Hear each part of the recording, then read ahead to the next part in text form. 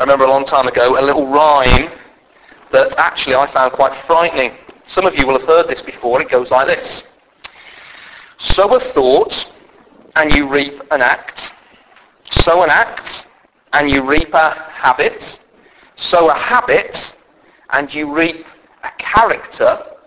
Sow a character and you reap a destiny.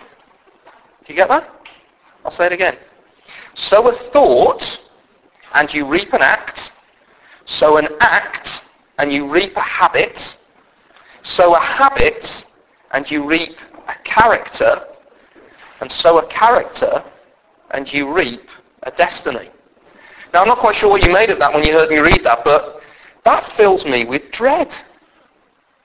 Because it's telling me that every day is a test of what I will stand on and what my future is all about. In fact, what you can do is you could take my day yesterday, slice it at any point, and as you look at that slice, it'll tell you something about what I'm standing on, what I'm living for, which of course are the things that ultimately lead to our destiny. It'd be like there's a hint of our destiny every single moment.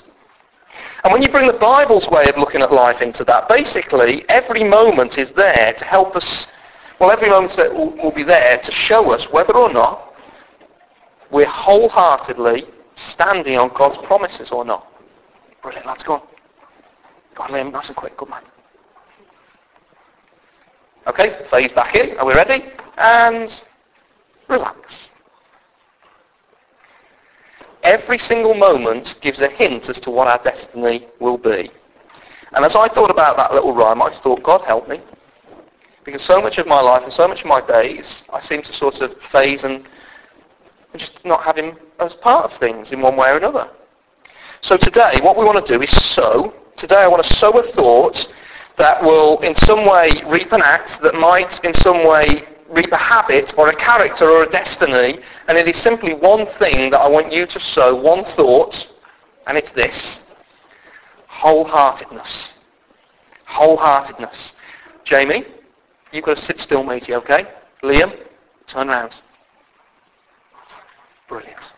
Sit round, sit round. Good man, well done. This is where the action is, fella. It's at the front. Don't want you to miss it.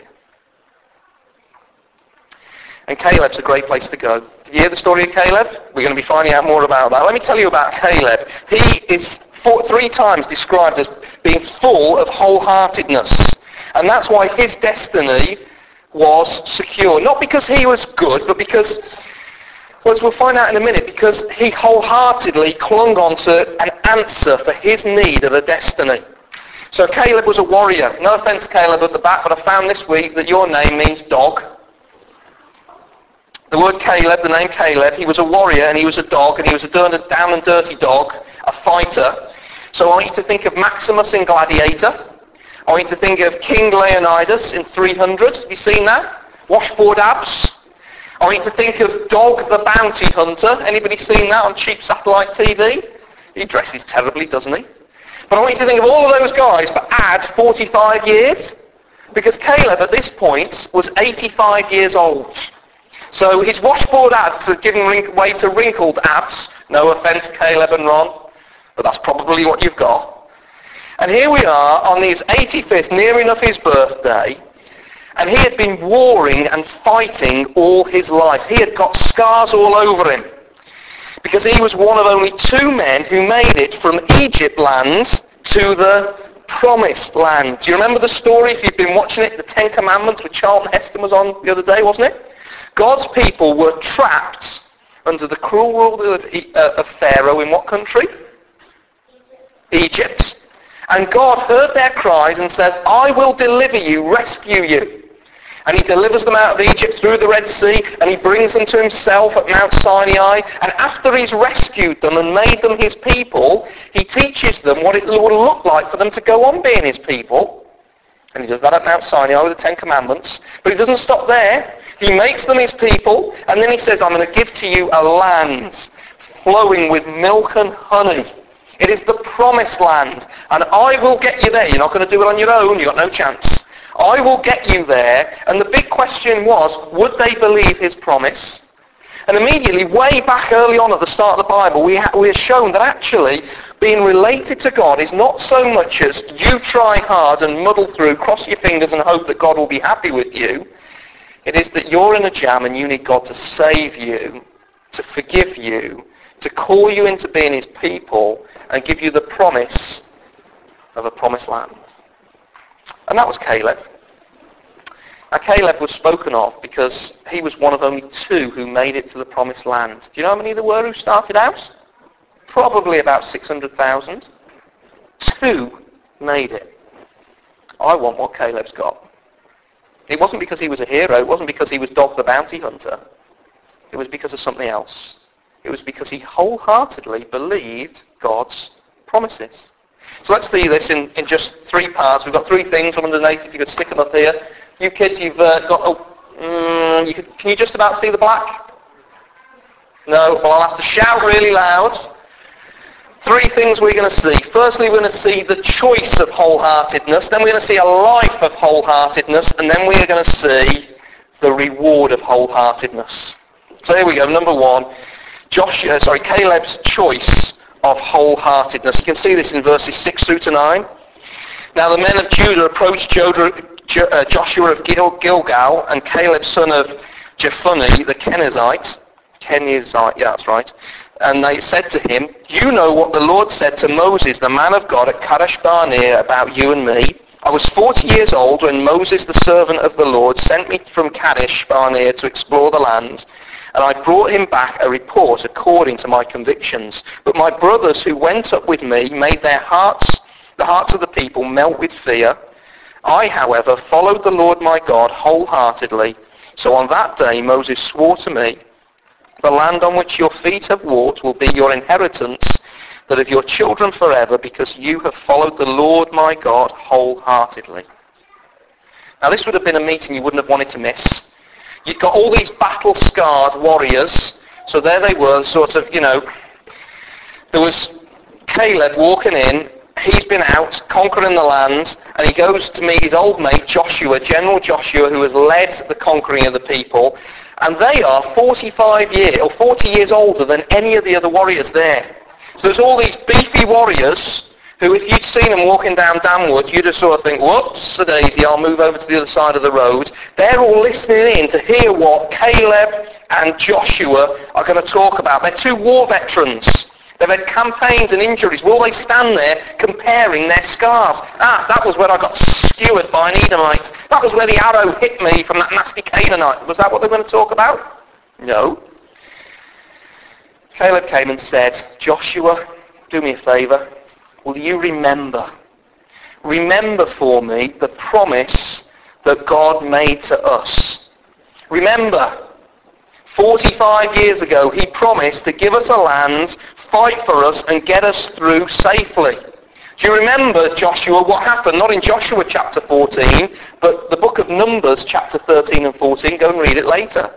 Do you remember, Joshua, how he sent 12 of us, all leaders of the tribes of Israel, up to the new land, and he said the same thing to us. I'm going to give you this land. Go and scope it out. Do a reconnaissance mission.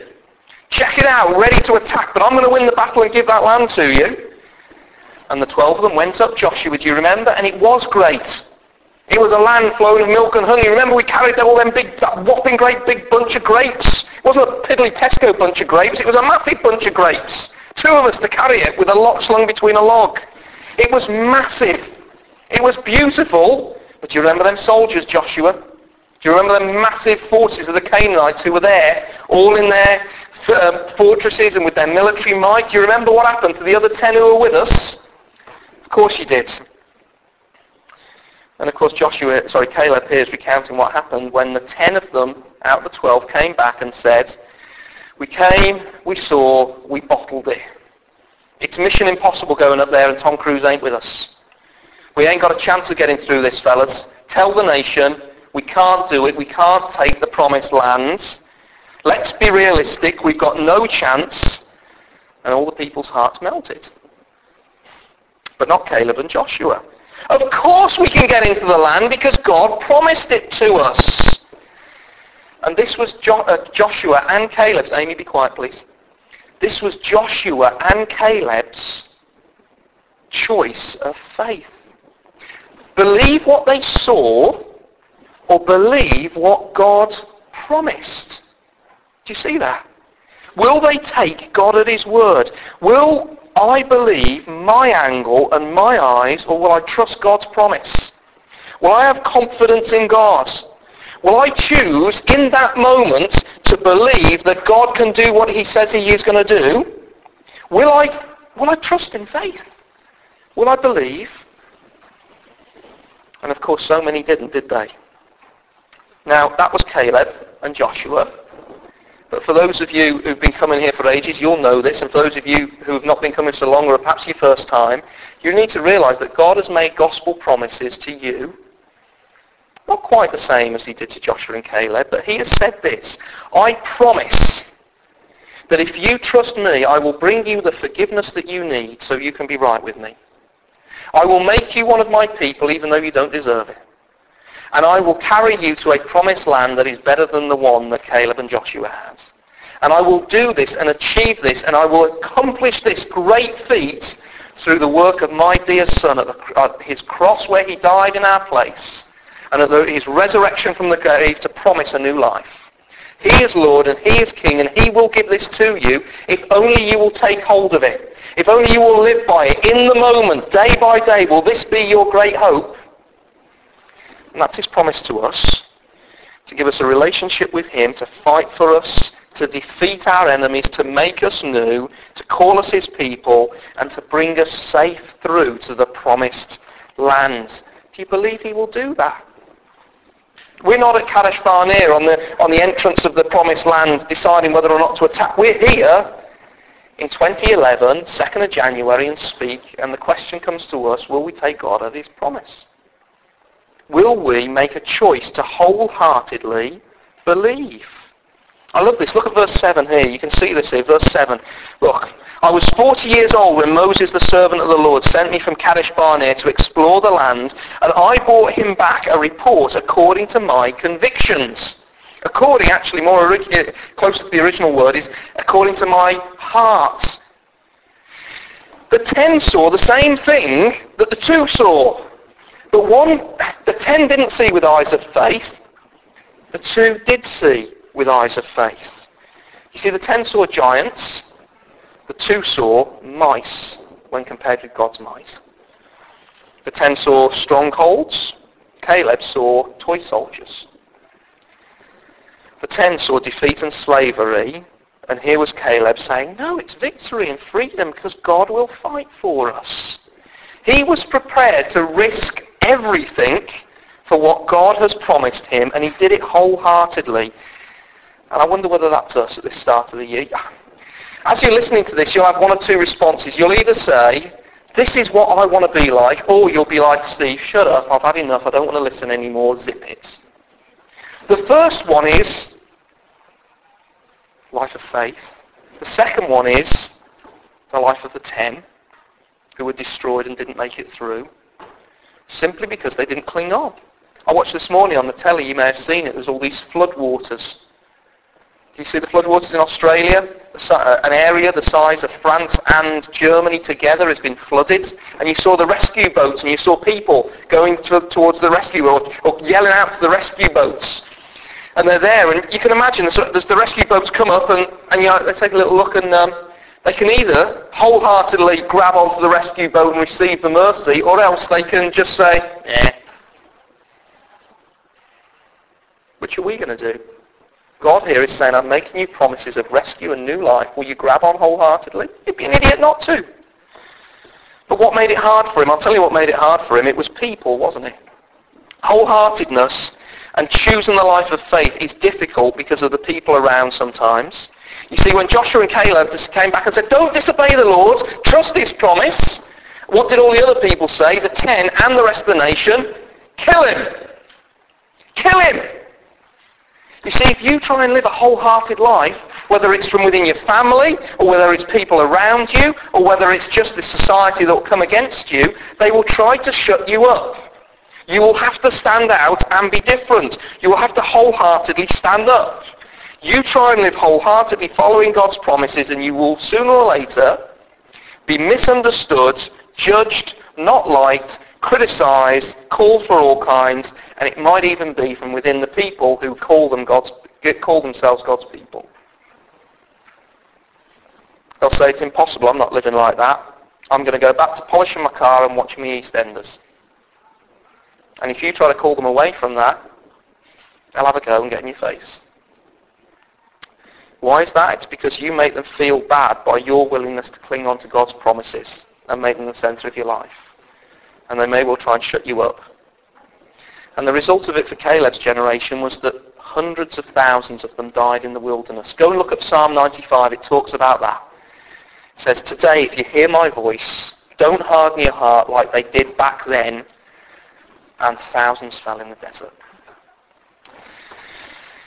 Some of you will remember the little rhyme. You might have been taught it at junior church when you were kids. Joshua the son of Nun and Caleb the son of Jephunneh were the only two who ever got through to the land of milk and honey. It wasn't because they were bigger and better than anybody else. It's simply that they wholeheartedly said, I need to choose to grab hold of God's promises for my life. Listen, I've got 2 funerals coming up this week. I need no reminder that you do not get out of this life alive. You need a rescue. I need a rescue. And only God can deliver it. Don't be anything less than wholehearted grabbing on. Now that's my first and my longest one. So if you've been making notes for England there, don't worry, the next 2 points are a bit quicker. If that's the choice of wholeheartedness, to believe God's promise, to stand on his gospel, to believe his gospel promises, then second of all, we see what the life of wholeheartedness looks like. Let me read for you verses 10 and 11. Where are we? Here we go. Now then, just as the Lord promised, he has kept me. He has kept me alive for 45 years since the time he has said this to Moses, while Israel moved about in the desert. So here I am today, 85 years old. I'm still as strong as the day Moses sent me out. I'm just as vigorous to go out to battle now as I was then. You can imagine, we were all playing on the Xbox the other night, and that new Kinect thing. You should have seen the young pups. There was Nathaniel there, and Mark, and Charlie. They were just, honestly, that bit of boxing. Get me an inhaler. Caleb had been there, he'd have whooped them. Anyway, carry on reading. Now give me this hill country that the Lord promised me that day. You yourself heard that the Anakites were there and their cities were large and fortified, but the Lord helping me, I will drive them out just as he said. You may remember a few months ago I told you that according to my mum, my teenage years were summed up by a Queen song. Can you remember which one it was? I want it all, I want it all, I want it all, and I want it now. And my mum would say, Steve, you just want anything for the easiest. You just want it, and you want it an easy life, and you want it now. You're not prepared to wait. You'll just get it. And that's the way I think many people just face life. We just want anything for the easiest. Like, to get it now, I want it all, and I want it now. But the bottom line is, it so rarely measures up, does it?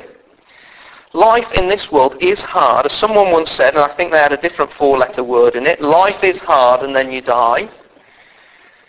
And that could be said for all of us, but it's particularly so for people who live a life of faith. You see, any which way you try to cope with this life is going to be difficult. But if you try to stand up for the king who is rejected, then it's going to be even more so.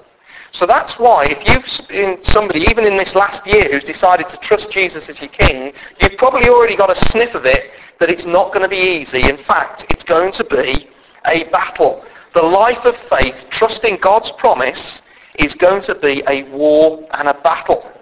Now Caleb, remember, he was 40 years in slavery in Egypt. Then he was 40 years wandering through the desert. No home to call his own. Always one who was looked upon as not having a land, not having a place of rest. And then this last 5 years, they've gone into the promised land, and they've been having to batter all the other people who were in there, shift them on as God told them, so that they could take residence up in their promised land. So poor Caleb, he's like the dads here on Christmas afternoon. looking for a bit of rest. In fact, rest in the Bible, you can see it there in verse 15. Then the land had rest from war. And I say like the dads on Christmas Day, but that's actually not the case. Rest in the Bible is a massive theme. Rest isn't the absence of work. Rest is having peace and the absence of strife. Anybody ever looked down on the kids and said, "I'll give it a rest"? What are you asking for? The end of strife, the end of conflict, the experience of peace, something of harmony, something of life as it is supposed to be, tensions removed. Ever said to somebody, "Give me a break"? Of course you have. Because we have that longing deep within us, don't we? And so did Caleb, and so does the Bible. The Bible tells us that away from God, we are naturally in a state of conflict and war with just about every element of life, not least of all the people who are closest to us and nearest to us.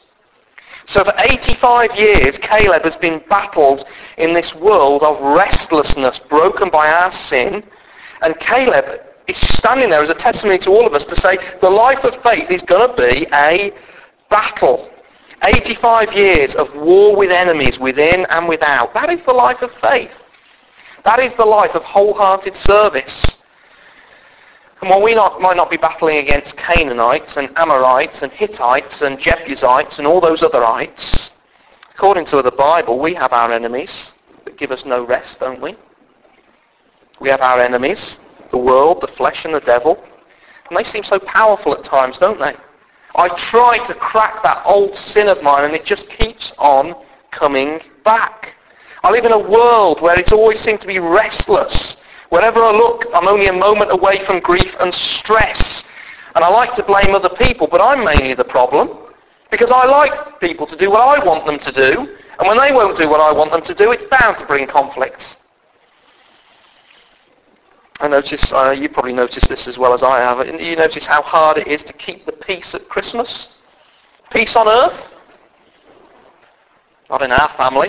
Give me that toy! Why can't we eat? Sit down and eat your food.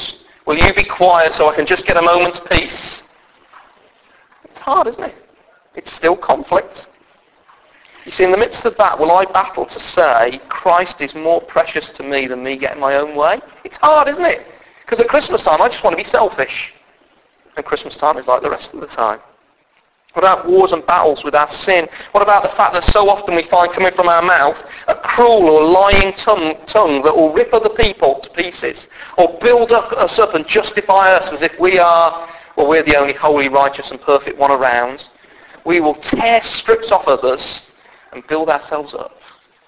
That's a battle, isn't it? To say no. I need a saviour and I need to be humble and I need his mercy too.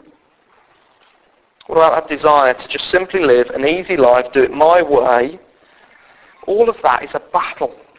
And some of you, I've spoken to some of you in these last couple of weeks, you're like, Steve, I just want it all to be over. I just want a bit of peace and quiet. Why can't it be over? And the life in this world is a faithful battle. And sometimes it looks like we've got no chance. And sometimes we cry out, give me a rest. And I was reflecting on this prayerfully the other day, and I was like, if this coming year is going to be as much of a battle as last year, I don't want it. I'm not looking forward to this coming year because it's going to be a battle. Now, I don't think that's a testimony to the kind of year I've had. I think it's just a testimony to the fact that life in this world is just hard. It's full of disappointment. There won't be a single one of you in this room who hasn't been disappointed by something in this last year, in this last week. It's going to be a battle. How are we going to get through? We'll look at Caleb. Verse 10, what does he say? Just as the Lord promised, he has kept me. I don't have to try and do this in my own strength. Verse 11, I am still as strong as the day Moses sent me out. Perhaps it's even stronger. Have you noticed how some believers, their body may get older and weaker, but their hearts get stronger? Because they're more full of God's grace. They base their hope and their joy in him.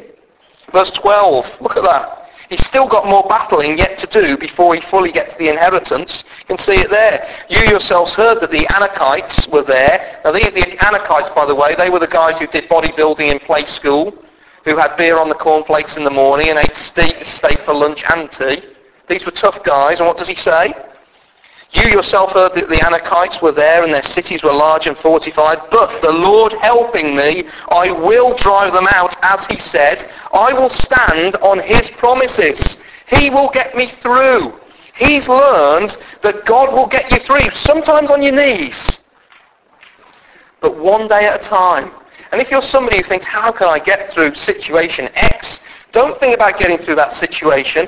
Think about getting through just the next 24 hours, depending on God. Say, Lord, give me this day my daily bread that I need just for today. So how is Caleb going to get us through? How is God going to get us through? Well, it's by this. By putting in us a spirit of Caleb, a spirit of wholeheartedness, so that we will fight and war and battle tooth and nail with our God. Some of you are good at flicking up your Bible very quickly before we finish this point. Turn up Romans chapter 6, verse 17. Somebody just turn that up for us. Romans chapter 6, verse 17. Somebody read it for us. But thanks be to God that though you used to be slaves to sin, you wholeheartedly obeyed the former teachings to which you were entrusted. Did you hear that? But at one point we were enslaved to living in a broken world, and God conformed us wholeheartedly by showing us Jesus. So that every time you hear Jesus and his salvation and all that he gave for us, and the way that he was wholeheartedly for us, suddenly what happens within you? Your shoulders go up, don't they? I know I can stand because he stood for me. A Christian can't help but be wholehearted when they hear of Christ. And that's how we'll do it. That's the life of faith. It's a battle. But finally and quickly, I want to take you to what I think is the best bit.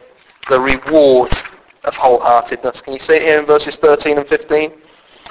Then Joshua blessed Caleb, son of Jephunneh, and gave him Hebron as his inheritance. So Hebron has belonged to Caleb, son of Jephunneh, the Kenizzites, ever since, because he followed the Lord and the God of Israel wholeheartedly. Hebron used to be called Kiriath Arba, after Arba, who was the greatest man among the Anakites. You notice how they had to put that in, because none of the people living in the land even knew who he was. The biggest enemy was crushed. Anyway. Then the land had rest from war. Now it's easy to read this part of the Bible and think, boring. Did you hear the first 5 verses that John had to read about how the allotment of the inheritance? That's actually what this whole section of the Bible is, about how God comes through with his promise to give people the promised land. And if you read through this in your daily Bible readings, you'll just be like in Snoresville. Unless you actually know the places that we're talking about here, the inheritances that are being given. Have you got any idea how large these areas were? How plush, how beautiful. These are the places that the rich people in England would want to go on holiday. You know, you hear about sort of the film stars, they go to Lake Guarda in Italy. Lake Guarda in Italy is a dump compared with these places. This place is wonderful. And so Caleb gets Hebron. Think the Bahamas. Had he earned it? No. Had he deserved it? No. It was a bit like, say, back at school. You do your homework and your maths teacher pats you on your head and say, well done, you've done your homework, which is only what you're supposed to do anyway. Well done, I'm going to give you the Bahamas. Caleb knew this was all of grace. God granted them something simply because they grabbed hold of his promise that he was a generous God. This wasn't a reward for something that they had achieved. It was a reward for something that God had achieved. Do you get this? If you're a Christian, you don't get stuff because you deserve it. You don't earn the reward. God earns it for you and says, live in it. Because that's his character. And that kept him going. And so he stood before Joshua and said, okay, give me my inheritance. And Joshua said, there you go, you get Hebron. But you know this? This is wonderful. This will warm your heart. Because one day we will stand before our Joshua, the Lord Jesus, and we will get dished out to us what he has earned for us. Kosh, he'll say, well done. You trusted that I would get you through. You battled and clung to my promises when it was hard. You trusted that I am a true word, and so there you go, Kosh. Have Brazil.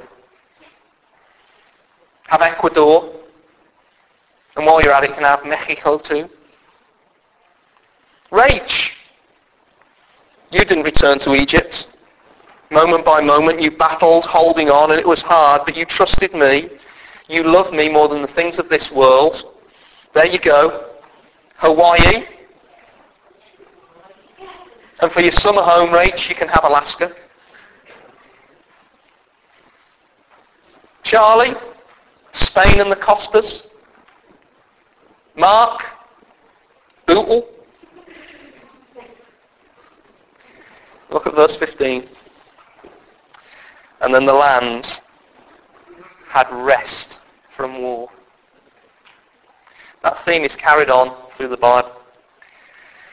And it becomes apparent that the rest they had was only a faint echo of a future rest that is available to everybody.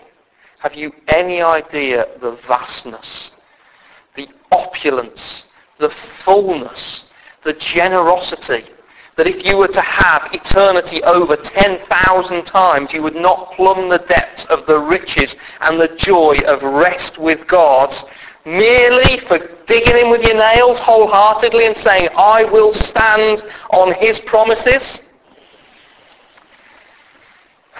Your battle will be done, and you will know the rest of the Lord. And you'll be craving it now for this short life, but basking in it for all eternity. And so in conclusion, I've encouraged you to make the choice. Believe his gospel promises. I've encouraged you to, in the life of wholeheartedness, to stand on his gospel promises.